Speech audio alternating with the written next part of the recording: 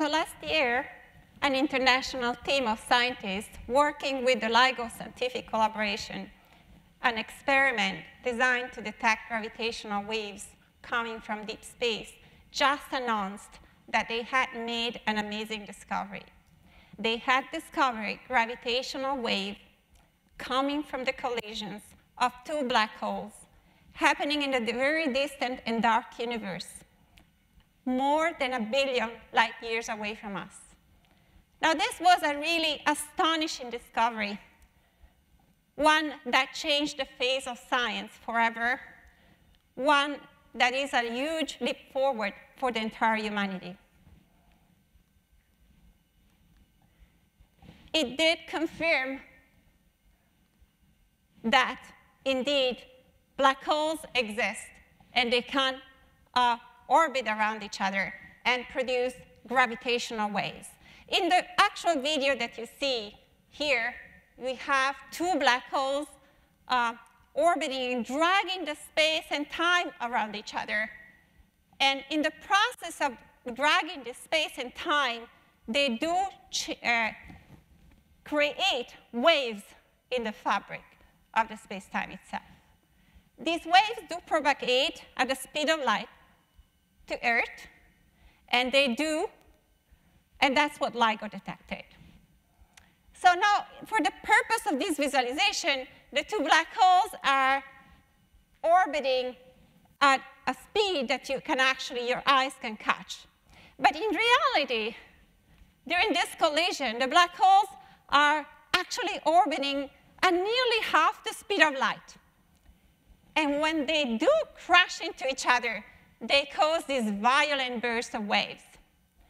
These waves is so powerful that it can outshine all stars in the universe in just a fraction of a second. Now, this is an important discovery because Einstein had predicted that space and time indeed could curve, and that massive objects would create the ripples in space-time that are indeed gravitational waves that you see here.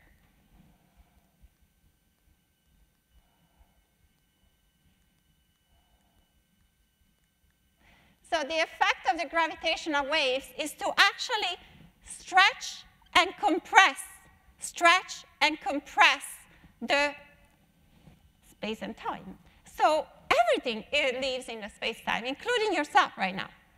Nothing can escape really space-time. So when a gravitational wave passes by through you, it will stretch and compress you. Did you feel it? Did you feel this?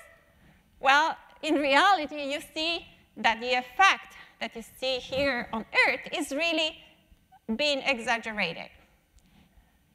So the effect is so tiny that you need very complex science and very careful experiments to detect this effect in reality. It did require more than 1,000 scientists working together to assemble this experiment, which is the Laser Interferometer Gravitational Wave Observatory, or in short, LIGO. The Laser Interferometer Gravitational Wave Observatory that you see here, there are actually two detectors. One is in the state of Louisiana in Livingston, and the other one in the state of Washington in Hanford. As you can see, these detectors have a particular shape. They have an L shape. And the reason is because gravitational waves, they do stretch and compress, stretch and compress. So the design of the gravitational wave detectors has been made to exactly to detect this effect. Except that this effect is so tiny that the technology that scientists and engineers had to build in this detector is amazing. In fact, what LIGO can measure is so tiny that it's smaller than the width of a proton. It is actually 1/10,000th of the width of the proton. So now in the next video, we'll actually zoom in a nitrogen atom and go down several orders of magnitude up to the tiny change that LIGO had detected. This is truly amazing. In fact, LIGO is the most accurate physics experiment ever been devised in humankind. If this doesn't impress you, let me tell you that this is equivalent to measuring the distance to the nearest star, which is Proxima Centauri, which is 4.3 light years away from us, to the precision of 10 microns, and that is the size of a human hair. Now I want to tell you a little bit more what I do in my own research. And I am an astrophysicist, and I do actually work in colliding black holes, but I do not observe them. I do actually solve the Einstein's equations to predict what happens when these black holes collide. Now, the Einstein's equations, you see, they are very complicated equations. Although Einstein wrote them in a very compact form, in reality, they are so complex that they do include hundreds of terms. So we do require the use of supercomputers to solve them. We cannot solve them in a pencil and paper. It did require also a number of scientists working together, trying to succeed in solving these equations. It has been more than 4 decades that the science community have been trying to solve these equations. And until 2005, we didn't know how to tell a supercomputer how to deal with a black hole. That changed then when 3 groups independently solved this problem. And then LIGO detected gravitational waves from binary black hole. This is actually a figure taken from the first scientific publication of the discovery that LIGO made. In the first row, you see actually the form of the gravitational waves that LIGO detected. These are the real data that enter it into the detectors.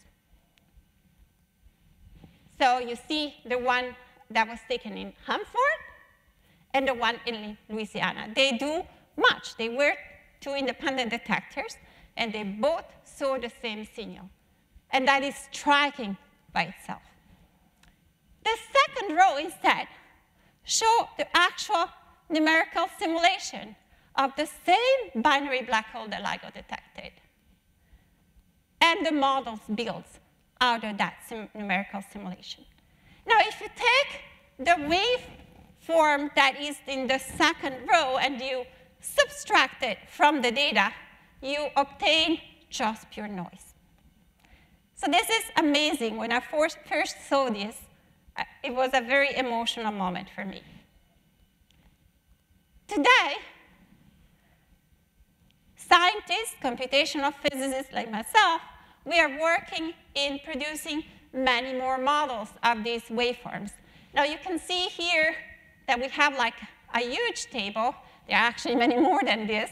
A huge table of waveforms, and they all look different. They have different shape, different length. And that is because the waveforms that represent the gravitational waves do change depending on the masses of the black holes and how fast they are rotating.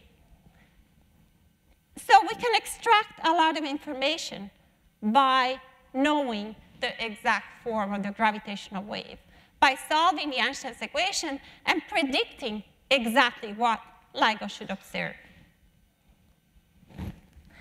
Now, in the future, we are hoping to build better and more sensitive detectors. We would like to detect other sources than colliding black holes. For example, there are other types of sources that generate gravitational waves, the collisions of 2 neutron stars, or violent explosions of stars or spinning neutron stars, or the Big Bang itself cause gravitational waves. But we need more sensitive detectors to detect those waves. And in the future, we would like to go to space, because then we can measure the gravitational waves that have longer periods than the ones that LIGO was able to detect. And those would be the gravitational waves coming from, for example, the collisions of supermassive black holes that lurks at the centers of galaxies. Those black holes weighed in more than 1 million to billions solar masses. And because the history of the galaxies are very linked to the actual history of the black holes at their center, we can learn a lot about what's happening in the universe this way. So we have just unleashed a new era of gravitational wave astronomy. And this is because gravitational waves are totally different from light. They are a different type of messenger coming to us from the universe. And it is extremely exciting now for anyone studying the universe jumping into this field. So stay tuned for more discovery and perhaps new surprises. Thank you.